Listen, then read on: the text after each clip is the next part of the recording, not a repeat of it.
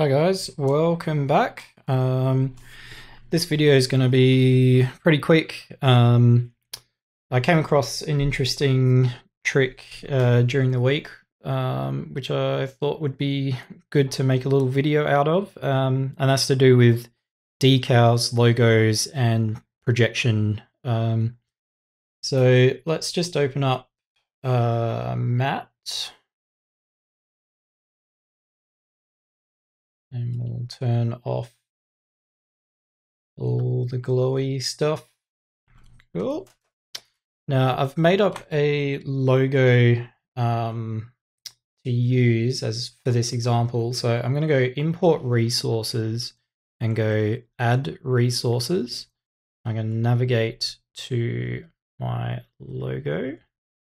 Now you can't see anything here, but it's actually solid red and the decal is in the alpha channel.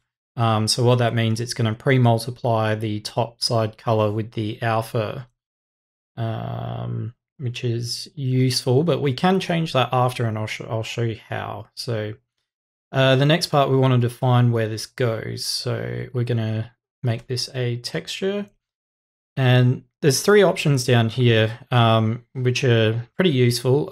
Current session means that this image is only going to be imported into this session. It won't even save into the save file. So if you're just doing quick temporary things, this is useful. The project option will save it in with the save file. So when you hit file save as, it will actually keep it in with the rest of your resources. Or the final option, if it's something you want to reuse, like a stamp that you would reuse all the time, you can import it directly to your shelf. So this little option here is really useful. But just for today, I just want it in this current session. So we'll import this. Now you can see here that this is the red logo that's been pre-multiplied against the alpha. So that's why we're seeing it like this. And let's just jump to projection mode. And we're going to scroll down. And I just want to project color for this example. So I'm going to turn off the extra channels. And I'm going to take my logo and drag and drop it into here. And now we can see the projection setup has come here.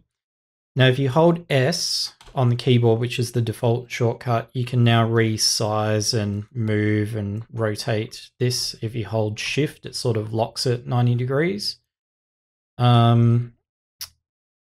And if you see this repeating, this is normal behavior. I know Algorithmic are working on their projection setup at the moment, especially with non-square images. It's a real pain of like, this is a 2K square image that's been prepared for projection in Substance. But if you had a non-square image, it would stretch it to be square. So just be aware of that. So I've got this lined up. I'm going to change to the orthographic view as well, and just using Shift as well. I'm going to snap his head to the front.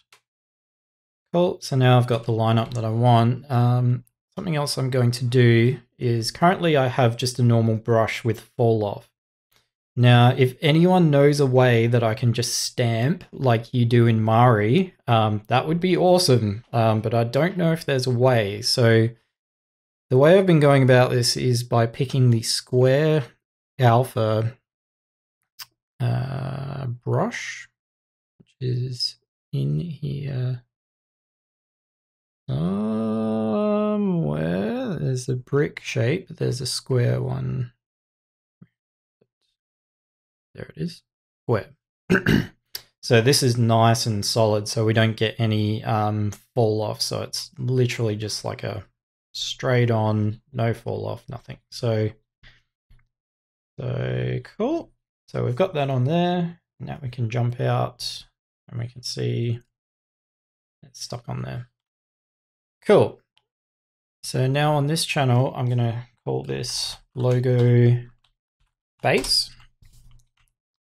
Now there's a cool trick that I figured out during the week using anchor points that will allow us to adjust this afterwards and give us quite a lot of control, which is really cool. So I'm going to right click on here and go add anchor point.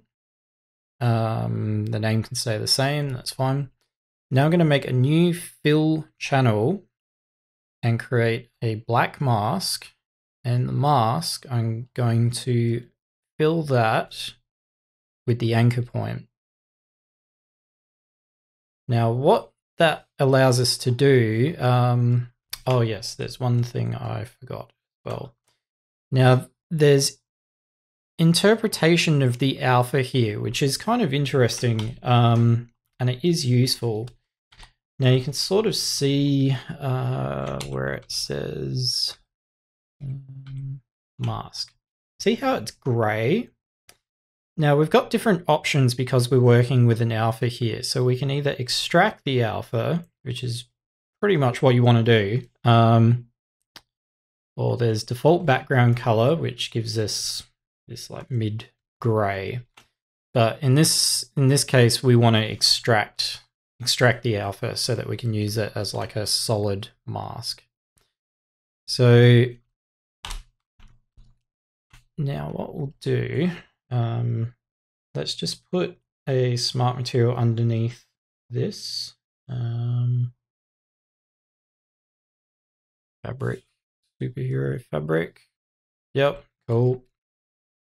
So now we can see that this fill layer is acting almost like a replacement for the logo base. Now this opens up a lot of control and possibilities. Like we can disable the color and keep the original color, but now we have control over the secondary maps like roughness and normals and height and that sort of thing.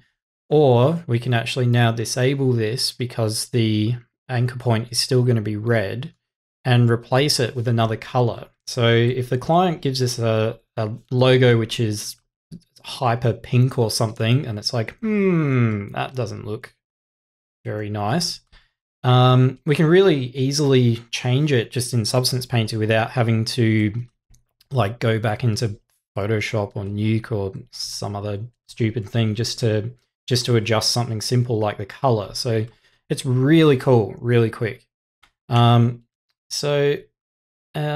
Let's just put another example out here. So let's say I want this logo to pop out from this base material. So we can see we've got this honeycomb sort of normal map happening here, but what if we want this to sit on top of this, to sit proud of it? So I'm going to make this red. Yeah, that's fine. It's orange. And we'll make it metallic. Ooh. And let's change the normal so that this doesn't blend. So the way we do that is by going to the normal channel and just hit normal and normal. Ah, that must be on the height. Okay. And normal. Yep. Cool. So now we can see this is not being affected by what's happening underneath. So at this point, we can either raise this up or down using the alpha that's there directly. So we'll raise it up a bit and go, yeah, that's cool. But what if we want to emboss it slightly? Like to get a nicer bump effect, we'd have to sort of create an embossing sort of effect. So what we can do is, now this is a fill channel, any of these filters will also work. Oops. So let's add a blur filter and we'll drop that intensity back, just very subtle. Yeah, cool.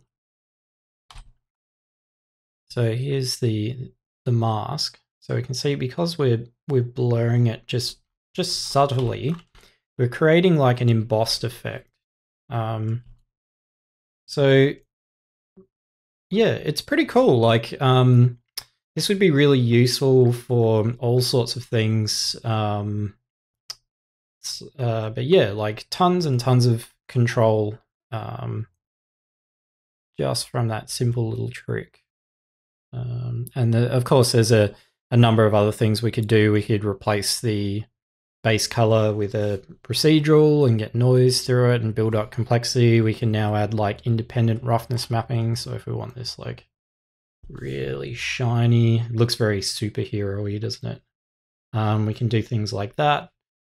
So yeah, that's my trick for this week. It's only short video this week. I'll try and keep them shorter and to the point, as opposed to the last video, which was 40 something minutes long. But yeah, so I hope this helped you guys. And yeah, any questions, comments, leave them down below and I'll do my best to get back to you. Of course, before I forget, big shout out to Algorithmic for sponsoring this video. Those guys are absolutely awesome and they're on it. So yeah, make sure you go and check out the Algorithmic website. If you haven't already, download a copy of Substance Painter to try for yourself. And yeah, they're doing really good things. So definitely check them out. Thanks.